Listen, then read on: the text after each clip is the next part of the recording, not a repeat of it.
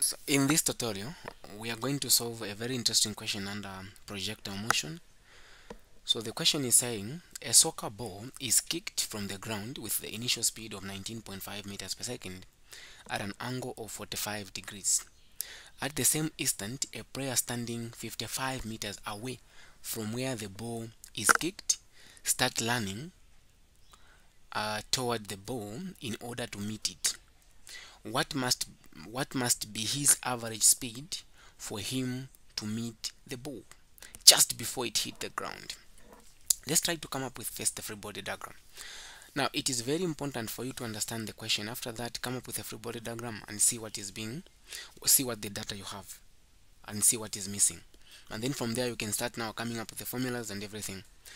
So here the free body diagram which I'm going to give you is we are saying that a ball is being kicked from here. Okay, so we kick a ball, it goes there at an angle of 45 degrees. So as it is going, it's going to reach at a certain height. Or let me just put it there. As it is going, it's going to reach at a certain height, maybe it's here. Okay, and we've been told that the angle is 45 degrees and the initial speed is 19.5 meters. Okay, now we have been told that the distance from where the ball was being kicked to where the person is standing is 55 meters, meaning that from this point here all the way, let's say the person is standing here, okay, to this point here, the distance is what? 55. Okay, but the question is, what must be his average speed for him to meet the ball just before it hits the ground? Meaning that for this person to run from this point all the way to where the ball is going to land, what will be the distance?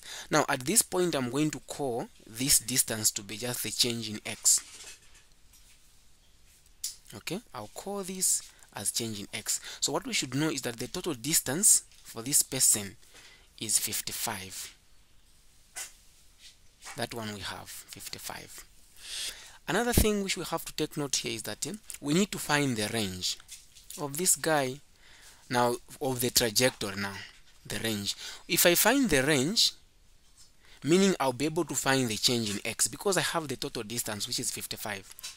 But one thing we have to understand is that for this person to reach here just before it hit the ground, just before the ball hit the ground, the time should be the same. Okay, the time should be the same.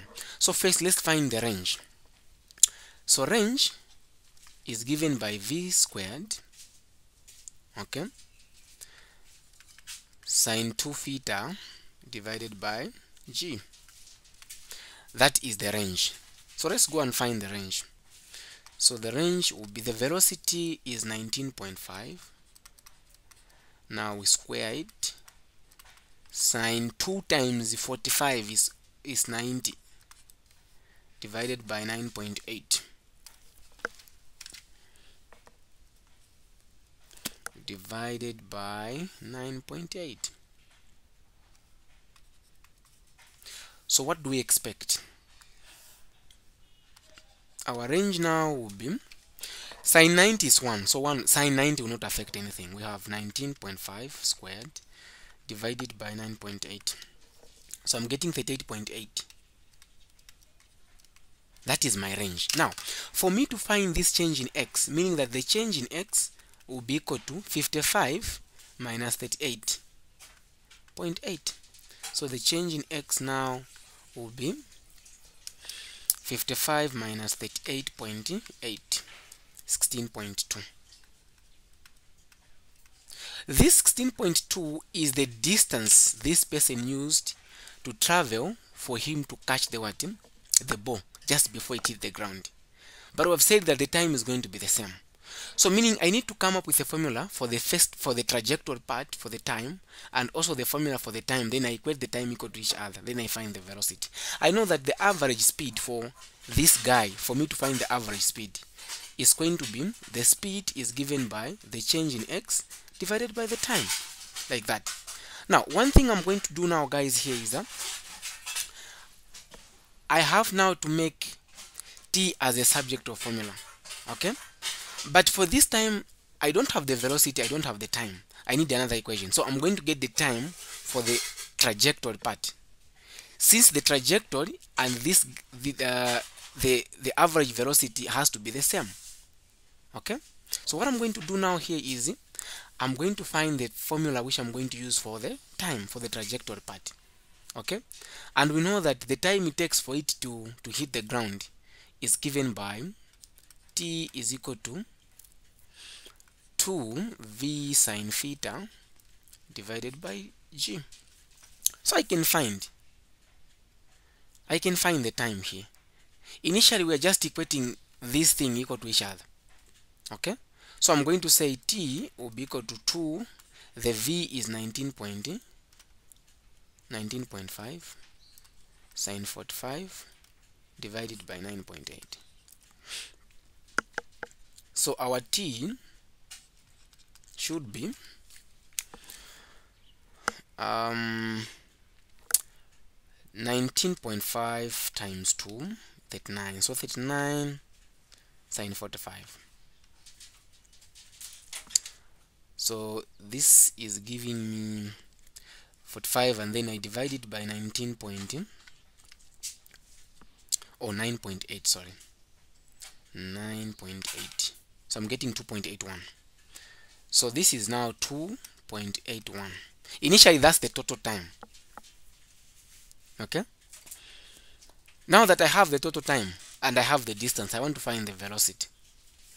So I'll say v will be equal to, I'm using this formula here. So the change in x is 16.2. I divide this by 9.81. So the average velocity this person should use for him to catch the ball just before it hit the ground, it should be 16.2 divided by 2.81, which is 5.76. So 5.76 meters. I can say 77 if I round it off.